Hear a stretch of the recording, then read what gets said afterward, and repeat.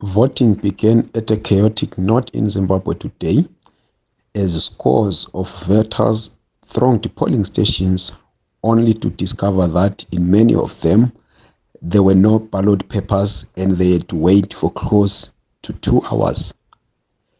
In Bulawayo and Harare, a number of voters complained that despite them waking up very early to try and cast their ballots, they still found polling stations closed.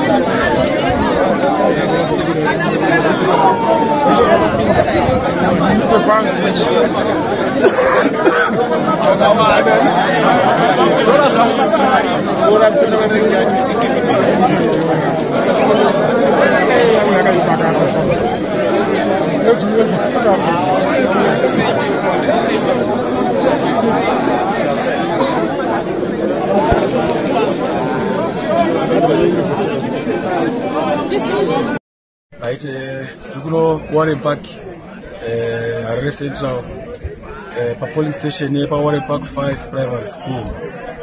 We've been waiting since morning, especially me. I've been here since 4 a.m. And small information here. We are through one, not from ZEC. I'm going to my ballot papers. We are Emma councillors. So, everyone is waiting. About no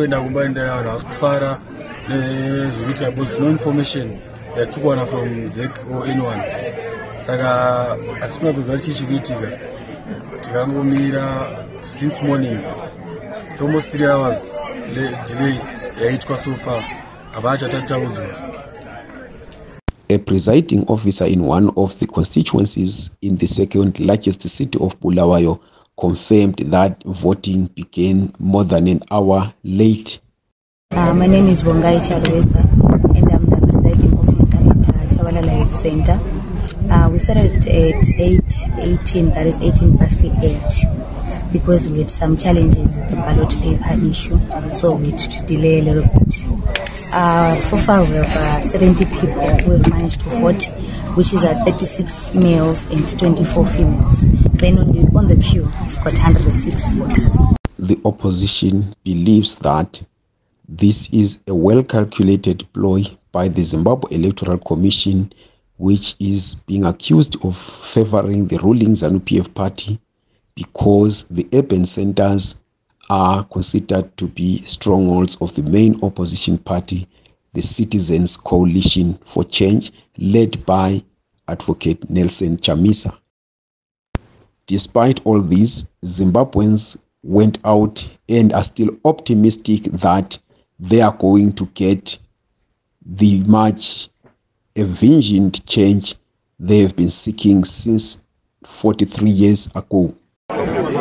Aiwa, zvara nhasi ndiri kufara ndandakatomirira noti ndinotozvida maex angu matatu pavanhu vangu vatatu.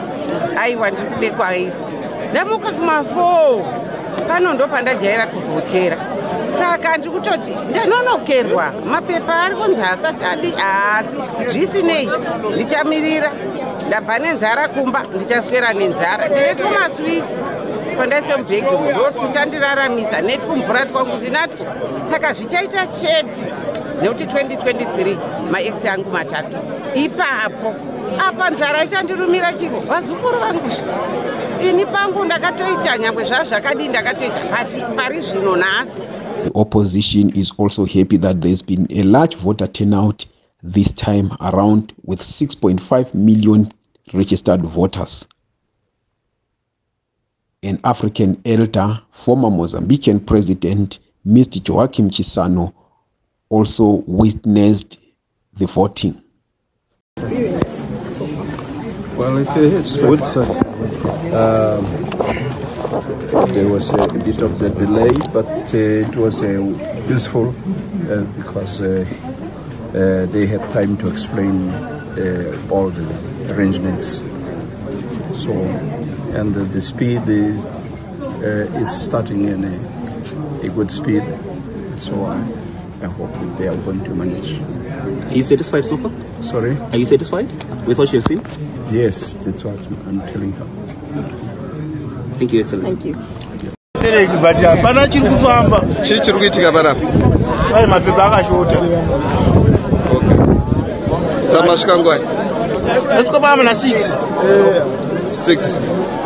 Six over tiri panapa vatavangomira nhasi tisvika pano tikabata raini pamwe tikapinde asi hapana chiri kumbofamba takavharirwa panze kongo avhurika tipinde tivhote zvinhu hati chii chiri kuitika hapana action iri kumbotorwa kuti tizoti chii chiri kuitika hapana patikangomira saka muchaita sei tongomira kusvikirawo zvaitawo tipinde tivhote. Mxolisi Ncube, AVG News, Johannesburg.